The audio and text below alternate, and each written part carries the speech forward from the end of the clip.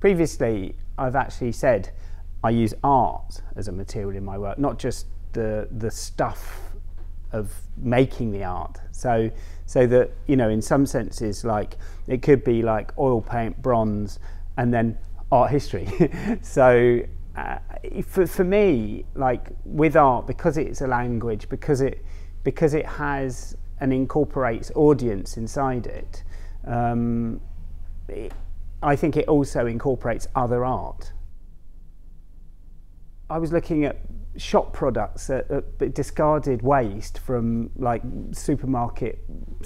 waste and stuff, packaging and stuff maybe that I'd consumed, I'd actually eaten, and throwing away the bottles and the packaging, and suddenly realised that I was putting them on shelves and kind of thinking about like how to re-display them, and I suddenly thought, oh, you know, there's an art historical example of this somehow, and so I was kind of led off into looking at the work of Morandi and sort of thinking about the idea of sort of timelessness and time in relationship to objects and products, and thinking about the way that maybe painting has the ability to kind of add a sort of timeless filter onto stuff. Somehow, by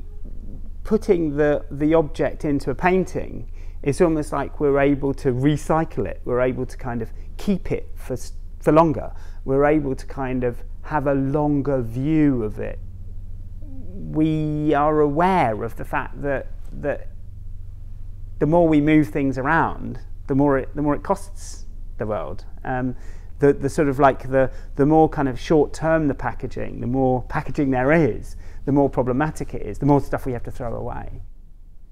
In 2000 I started making like these sculptures which were bronze casts of filled black bin bags, and the black bin bag somehow was quite ubiquitous, and one of the great things and one of the sort of curious things about a black bag is that you don't know what's in it, and so it's a sort of a void and an avoidance, because what happens is that what we want to do is we want to put our rubbish into a place where we can't see it anymore, and once we can't see it anymore, maybe we don't have to think about it, and in some respects, like getting the objects out of the black bag and putting them on the shelf and starting to look at them, it's almost like, again, like you start seeing the point that you don't want to see. You know, I think you know, there is a sort of propagandistic element to what I'm trying to do, which is to kind of, you know,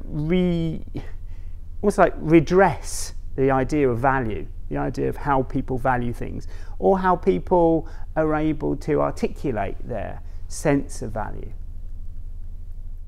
With the paintings themselves, I've tried to put them into their own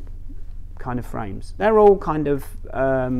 old-fashioned, if you like, and they're all sort of like try and play the kind of, in a way, like the game of putting the paintings into a kind of historical place. They're signed GT23, and I kind of joke with the idea that it may be 1923. So it's like some sort of strange sort of art historical kind of time shift.